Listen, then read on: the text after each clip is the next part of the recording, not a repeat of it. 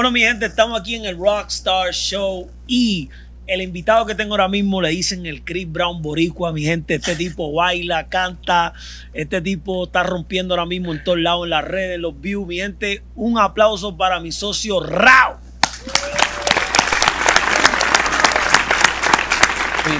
Ya entiende, la gente.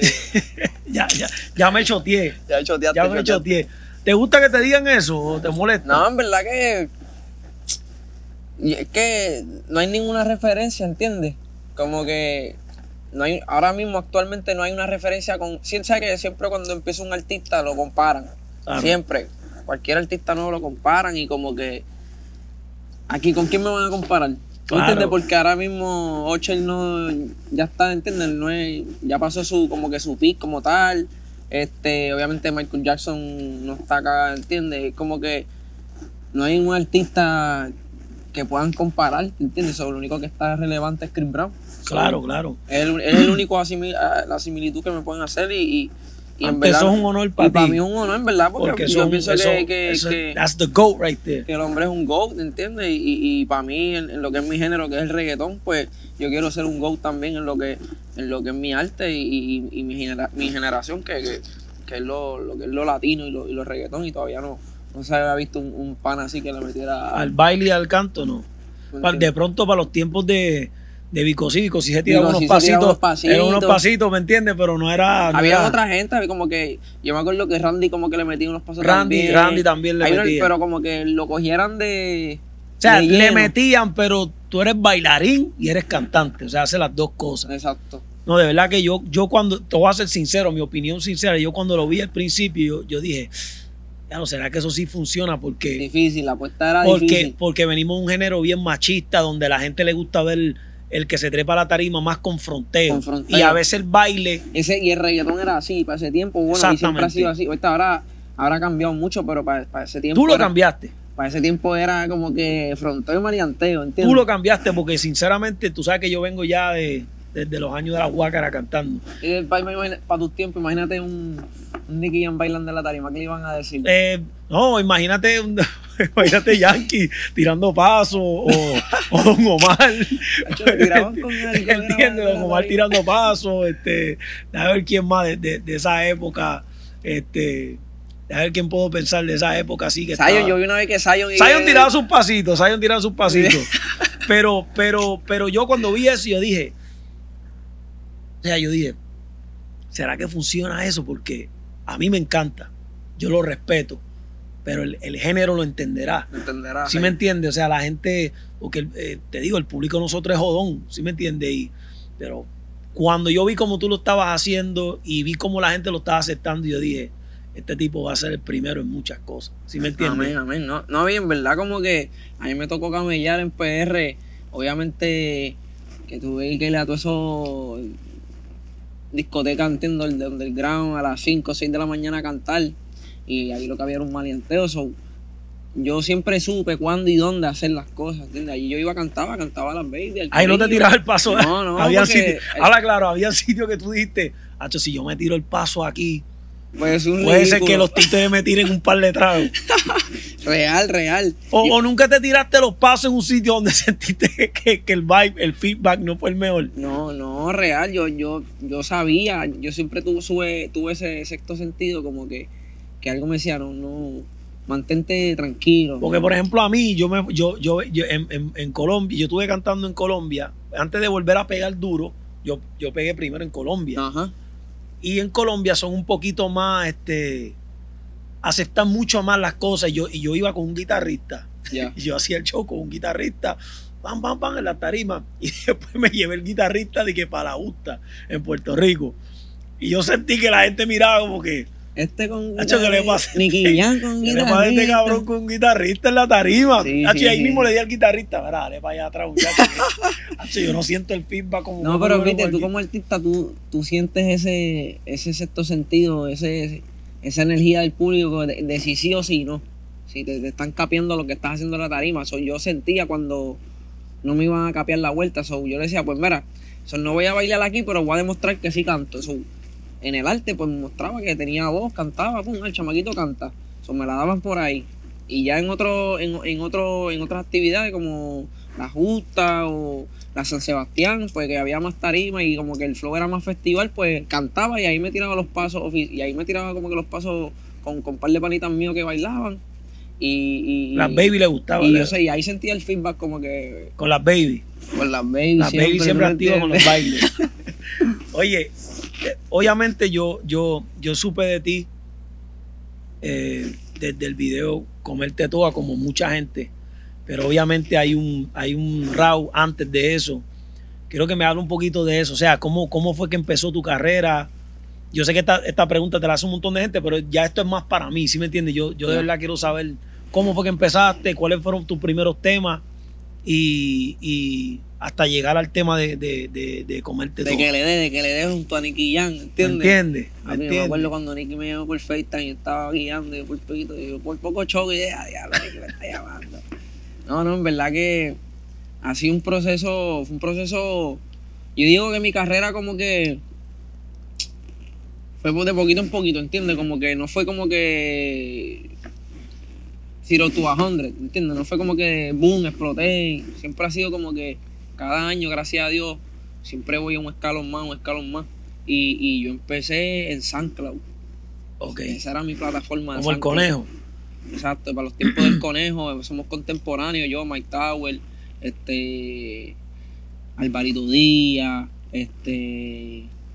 me acuerdo que había un grupo que se llamaba Fuerte Billete que hacían trap en PR. Y ustedes ya había un publiquito que iba a ver estos shows. Había un publiquito que era como medio hipster, ¿entiendes? Más para el hip hop. Era como no anti-reggaeton. Era un público celoso que no era reggaetón. No le gustaba mucho el reggaetón. Exacto. Yo estaba más como que metido en ese ambiente y había más artistas. Por ahí andaba Rafa Pavón, Bray, Joy Santana, el mismo Liano, gente que viene de SoundCloud. Y como que empezamos a hacer muchas colaboraciones.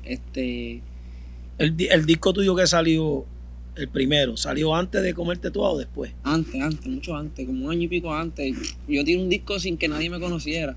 Y esas canciones solamente eran de SoundCloud y bien poca gente sabe que yo saqué un disco, ¿entiendes? Porque tampoco uno tenía el conocimiento de cómo hacer las cosas. Yo no sabía ni cómo subir un tema a Spotify. Para ese momento como que todo era SoundCloud y YouTube. SoundCloud y YouTube. Entonces hacía el serrucho con el corillo para hacer los videos costaban como 500 pesos y bueno, el joseo, tú sabes que el joseo de cada artista cuando está empezando es eso. Y en verdad lo que me ayudó mucho a darme a conocer la isla fue como que fusionarme con los mismos artistas que están en tu nivel, que eso es lo que yo siempre le digo a los chamaquitos nuevos, como que todo el mundo quiere grabar con un Nicky, pero maybe tú puedes colaborar con alguien que está en tu mismo nivel y entre los dos, que tiene lógica y crear cosas grandes también. Entre los dos se apoyan y se dejan sentir y van cachando el público poco a poco. Yo me junté con Liano, hicimos un par de temas juntos, con Rafa, salieron un par de remix, Exclusiva Remix, Sabe Remix, Después de la Oportunidad Remix, que son dentro de nuestra generación como que son nuestros palos underground. Y nos metíamos en todos los parties, colados, ¿entiendes? Y poquito a poco el público en Puerto Rico empezó a aceptarnos a nosotros, y yo digo que realmente los que habla por uno es el público. Pues la industria no sabe lo que está pasando hasta que el público, hasta que ven lo que la gente pide, lo que la gente quiere. Después me junté con Ale Rose, hicimos toda la original. Se pegó local en PR, estaba bien pegada, pero PR y en Estados Unidos, ciertas partes. Y después hicimos toda Rimi. Y después toda Rimi. Ahí fue que explotó todo. Boom, yo cuando vi ese video, yo creo que fue la primera vez que te vi tirando un pasito. Tiraste medio pocillo. No tiraste mucho. Y ahí fue que yo dije, este tipo es una estrella. Yo desde que vi eso, yo dije, este tipo es una estrella. Porque te veías con mucha confianza. Tú sabes que hay chamaquitos que empiezan a cantar y tienen el piquete y se esconden detrás del piquete. Pero para hacer lo que tú hiciste, de los movimientos que tú hiciste, si no me equivoco, tú tenías la camisa abierta, ¿verdad? Sí, yo tenía como una camisita esta tropical. Flow tropical y el look y el cambio. Digo, ya lo papi, este pana es un atrevido, ¿sí me entiendes? Porque es un riesgo. Y yo sabía que tú ibas a hacer un stream. Incluso yo le dije al manager mío, le dije, papi, este chamaquito, mira lo que va a explotar. Créeme que yo, toda la gente que yo le digo a mi manager que va a explotar, yo no fallo. Yo le he dicho con todo, lo he dicho con el conejo, lo dije con el conejo, lo dije contigo, lo dije con Ozuna, con todos los artistas que han sido grandes, la mayoría de este tiempo, yo le puse el ojo y dije, esta gente va a ser grande, tú fuiste uno de ellos. ¿Tú piensas que cuando se pegó el tema de Comerte Toda, la gente fue y buscó tu álbum? Sí, no, y la gente buscó el álbum y la gente buscó también los sencillos que uno tenía por ahí. Todos los sencillos. Empiezan como que a buscar que yo como fanático también, porque yo soy fanático antes de hacer música, yo escuchaba un tema de un artista que me gustaba y me volvía a indicar más, a buscar más cosas de ese artista y lo mismo pasó con todos nosotros, salió Toda, que nos abrió las puertas mundialmente y cada persona, pues, cada artista que fue parte de ese record, pues, cada quien escoge el que le gustó, ¿entiendes? Sí, la gente, eso le abrió las puertas a Ale, a mí, a Denny, a Casu, a Liano, que prácticamente éramos underdogs. Que shout out a todos ellos, saludos a todos ellos también. Todos en conjunto lo hicimos, ¿entiendes? Háblame del background de tu familia, o sea, te vino una familia clase media. Yo vengo de una familia en clase media tirando para pobres, por decir. En verdad, gracias a Dios, nunca nos faltó comida. Yo me crié en Canóvana, como hasta los 10 años, en el campo para ahí, Palmasola, eso es para allá, cerca del Yunque. Mis abuelos, mis padres, todos, mi papá, mi mamá. Entonces la familia de mi madre es de Carolina, del pueblo de Carolina. So, yo bajaba para Carolina todos los días. Y cuando mi papá y mi mamá se divorcian, que yo tenía como 9 años, 10 años, yo me mudo con mi mamá para Carolina. Y ahí me quedé, estudié en el colegio María Auxiliadora. La vieja mía tenía como 3 trabajos. El país mío se fue después para Florida. Lo mío era los deportes. A mí me gustaba mucho el fútbol. Yo jugaba soccer. Yo te he visto. Eso era lo mío de chamaquito. Y metido en los talent shows. Y en cuanto a cosas había, yo estaba metido siempre. Me gustaba estar envuelto en todo lo que fuera como que físico, con el cuerpo, cosas con el cuerpo, el deporte, el baile. Y tipo tranquilo, un poco travieso, pero... ¿No diste candela por ahí cuando chamaquito? Dimos un par de candelas, un par de fuetazos que me dio la vieja mía, pero eso es lo que te tiene aquí ahora mismo. ¿Tú me entiendes? Derechito. Eso es lo que te endereza. Tú grabaste. ¿Cuál fue tu primera canción que tú grabaste? La primera canción de tu vida. La primera canción. Mira, yo grabé un tema que se llamaba Inevitable. Si lo escuchan ahora. O sea, que si ahora mismo si lo buscan, lo encuentran. Sí, no lo escuchen, ¿verdad? No lo escuchen, ¿verdad? No lo escuchen. ¿Era bien mala? Era bien fresita. Imagínate, para esa época Justin Bieber estaba... ¿Voz de Mickey Mouse? Justin Bieber así, pero cuando tenía 14 años, ¿tú me entiendes? La voz bien chillona, el tema bien fresita. Era como un R&B, porque yo empecé cantando R&B. Como que yo no empecé haciendo reggaetón. Porque no era porque no me gustaba el reggaetón, era que hubo un momento en el que el reggaetón estaba un poco saturado y esa nueva cepa empezó haciendo otras cosas que no era reggaetón. Y luego, cuando yo voy viendo y creciendo, todo te lleva al reggaetón otra vez. Oye, y no solamente eso. Es parte de tu sangre, ¿me entiendes? Eso es. Y esa es la mentalidad que tiene que tener. Mucha gente me dice, no, si tú vives en Puerto Rico, tú cantas reggaetón. Digo, no, papi, en Puerto Rico hay talento de todo estilo. Hay de todo. De balada, de rock, de todo, pero nosotros, es que es como decir, el reggaetón viene de eso, está en la sangre. Y nosotros podemos hacer 25 tipos de música, pero siempre tenemos la influencia de la música urbana, o sea, de lo que es reggaetón, ¿me entiendes? ¿Quiénes fueron tus influencias en el mundo latino? Te voy a preguntar en el mundo americano, pero en el mundo latino no importa la música que cante, pero ¿quiénes son los cantantes de Puerto Rico? Mientras tú te estabas creciendo, que tú te veías como que identificado con ellos. Ahora, en verdad, pues yo siempre tiraba para las nenas, ¿tú me entiendes? Yo, obviamente me gustaba el maleanteo porque te pone un mood como que, ¿entiendes? Fuerte, te sientes como que, te ponen un mood como que todo depende, pero lo mío era el romantiqueo O sea, ¿te gustaba Luis Fonsi? Cantarla, me gustaba Luis Fonsi, más R&B, exacto, pero latino, PR, por lo menos lo que era Zion, Randy, ya, ¿entiendes? Eran tipos melódicos que Rakim y White, el tiempo de Rakim y White, yo estaba en la high school, papi, yo cantaba esos temas, se los dedicaba a todas las babies. Sí, la ves. ¿Tú me entiendes? Como que ese era mi flow, ¿tú me entiendes? O sea, que más o menos eso fueron las influencias tuyas de la música urbana. Música urbana, porque yo obviamente también estaba Chayanne, estaba Ricky Martin, estaba David Bisbal. Yo imité a David Bisbal.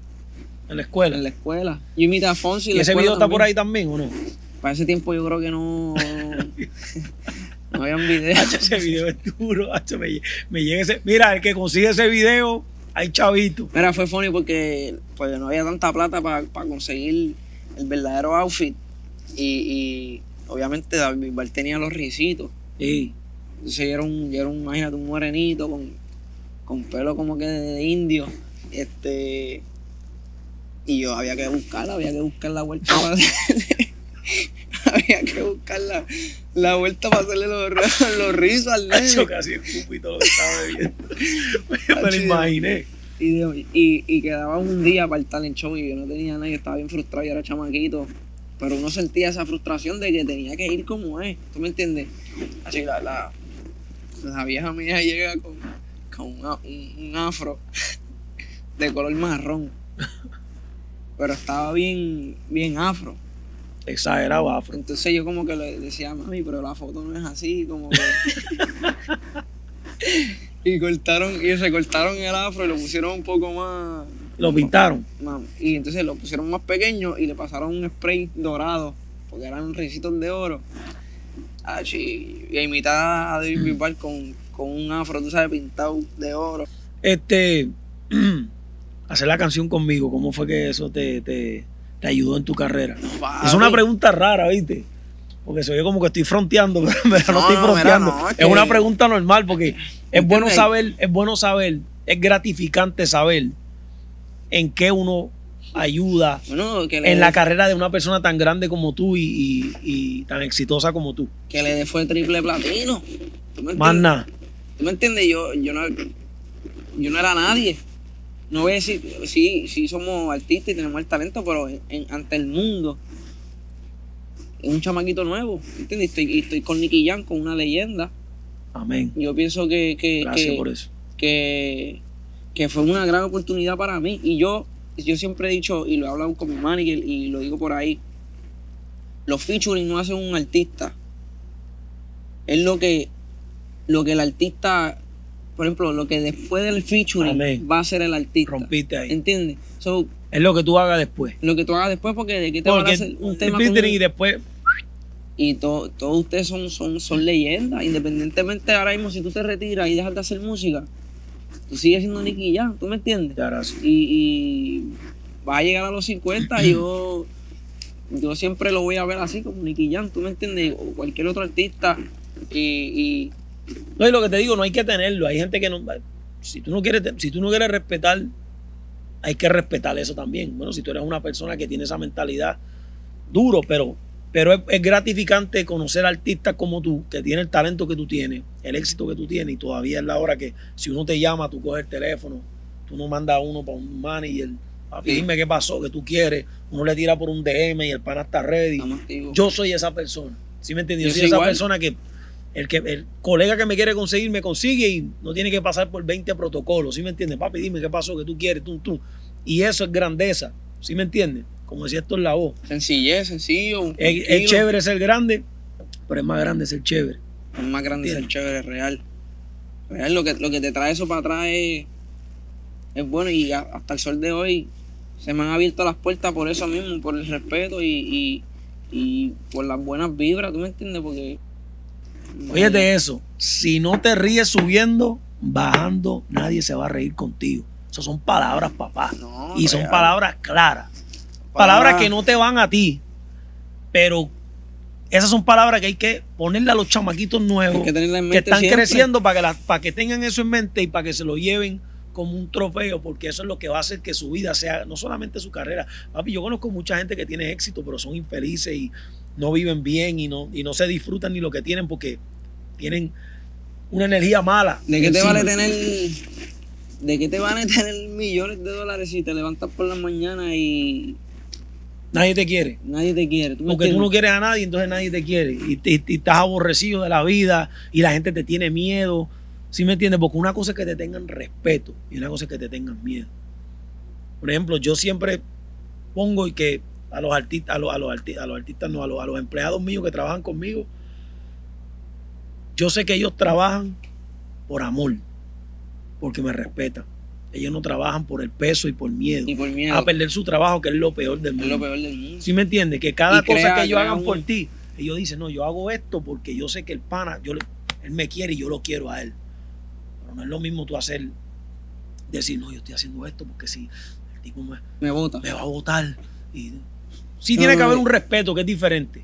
Crea una tensión. Yo pienso que crea una tensión en la área laboral y perjudica al artista, se perjudica a todo, ¿entiendes? Si tú tienes un hábito, ¿cómo es hábito? No sé ni cómo se dice.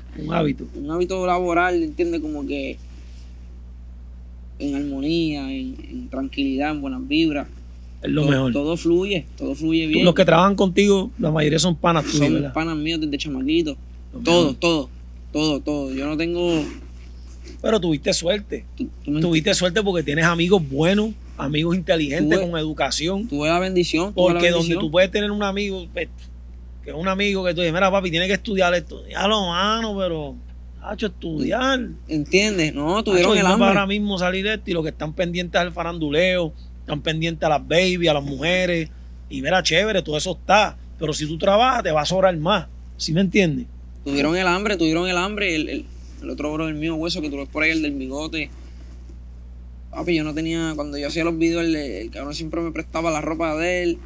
Yo necesitaba un bailarín, él se metía conmigo a bailar. Olvídate, papi, necesito un bailarín, vamos a hacerlo, pum. ¿Entiendes?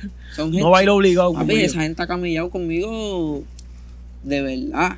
Y hoy día, papi, son todos unos empresarios y uno... ¿Tú me entiendes? Tú los puedes preguntar a ellos, todos están bien. Y no es porque son mis panas, es porque lo han trabajado conmigo y son los que me han ayudado a crecer. Y yo pienso que uno como líder, uno lo que tiene que hacer es empujar a esa persona que crezca, ¿entiendes? Y nosotros los artistas, como tú dices, el empleado no te tiene que tener miedo, lo que te tiene que tener es respeto, y el respeto se gana con las acciones.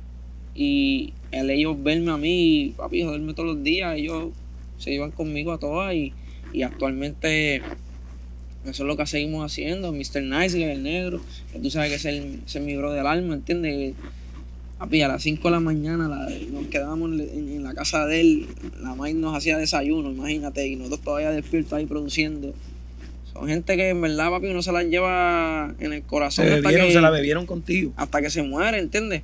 Y papi, esa es la clave. Una pregunta que te hago, Rauw. ¿Cuál es tu miedo? Mi miedo. Yo estoy sincero, yo odio los aviones. Real. Yo odio los aviones. Te dice que la vida del artista es fácil, pero ahora no. Papi, estar montado en esos aviones todos los días. Yo no le tenía miedo a los aviones, pero pasé como 3 sustitos. Lo mejor no te digo nada. No, yo pasé como 3 sustitos también, por eso es que le tengo un respeto a los aviones. Pasé unos sustitos. Yo viajé una vez con mi hermana, imagínate, Navidad a ver el viejo mío. Tenía como 14 años. Ese avión parece que se iba a caer, se abrieron las maletas, el pelo de la gente estaba así, era una loquera en verdad, y Nacho, después de ahí, imagínate, yo me metí a cantar y yo sabía en mi mente, si yo me pego, me tocó lo menos que me gusta hacer, que es viajar. Ya yo lo tenía en mente, que ya es duro. Y no me gusta la altura. Eso sí, las machinas y eso está cool, pero el avión, macho, eso es algo que y miedo. Yo hago la oración y mira, me acuesto ahí a dormir, me pongo una pastillita de esa de dormir y si se cae, que me caiga durmiendo, olvídate de eso. Miedo como tal en tu carrera, como tal, o sea, ¿no te da miedo de que tienes que mantener un estatus? Mira, te voy a ser sincero, yo no siento miedo. Yo soy una persona bien segura de mí misma y yo creo realmente en lo que yo puedo dar. Obviamente que Dios me dé salud, ¿entiendes? Si me falta salud, pues no voy a poder ejercer ciertas cosas, ¿tú me entiendes? Ese es el único miedo que me puede venir en la mente, que me pase algo físico, que no pueda ejercer lo que yo quiero hacer. Pero mientras yo tengo salud, mi mente, yo dentro de mi peliculita mental, yo soy imparable, ¿tú me entiendes? Y eso sí, uno va cogiendo más cabeza y eres más responsable. Te haces un hombrecito, tienes un negocio, tienes que cuidarlo. Y si tú mantienes con esa mentalidad, yo pienso que tú sigues por ahí para arriba, ¿tú me entiendes? Y no siento miedo en caerme ni nada, porque es que el arte es relativa y lo que yo hago es diferente a lo que hace todo el mundo, ¿tú me entiendes? Y baby salgan otros chamaquitos bailando y eso está cool, pero no hay dos Michael Jackson en la vida, no hay dos Chris Brown en la vida, no hay dos Rauw, no hay dos Nicky en la vida, no hay dos Daddy Yankee, no hay dos Zion, no hay dos Rauw, ¿tú me entiendes? Y eso es lo que me mantiene a mí tranquilo. El joseo, estudiar, josear, y papi, nadie lo va a hacer por ti. So, te tienes que parar del sillón y darle con todo. Así mismo es. ¿Qué país te gusta aparte de Puerto Rico? O sea, ¿qué país, después de Puerto Rico, qué país te gusta de tus favoritos? Hacho, hay unos cuantos por ahí. Porque nosotros viajamos el mundo, pero siempre hay 2 o 3 sitios. Es que yo sé que es difícil contestar eso porque uno lo quiere del mundo entero. Cada país tiene como que su cosita chévere, pero me encanta mucho. Ahorita estamos hablando de Medellín es bello, me encanta Colombia. Tuve la oportunidad de ir a Brasil, me encanta España también. España tiene muchas cosas bonitas. ¿Qué más? No he podido, me gustaría ir sabes que todavía no he subido para allá, para Italia, para Francia, todavía no he podido ir a esa área. El COVID me bloqueó, pero sí, mira, Colombia, Brasil, España, están ahí en mi top 3, ¿oíste? México está cabrón también, viste, tú sabes, como que cada país tiene su encanto. Sus cosas lindas. ¿Me entiendes? Nicky se ríe, Nicky un charlatán, ¿viste? Me gusta vacilar con mis panas, brother. Papi, ¿cuáles son los planes? ¿Vamos a actuar o no te ves actuando? No, papi, pues claro, yo vi a Nicky en Bad Boy. ¿Has intentado actuar? O sea, ¿has hecho un video actuando? He hecho videos actuando y como que... Tú sabes que en los videos, nosotros los artistas como que... No es que nos metemos a coger clases de actuación, pero con el transcurso de tu carrera, claro, tú vas practicando y te vas preparando. Mi práctica fueron los videos. Sin darte cuenta, ¿tú me entiendes? Porque yo siempre hacía, en los videos míos, casi siempre hacía como una mini peliculita al principio.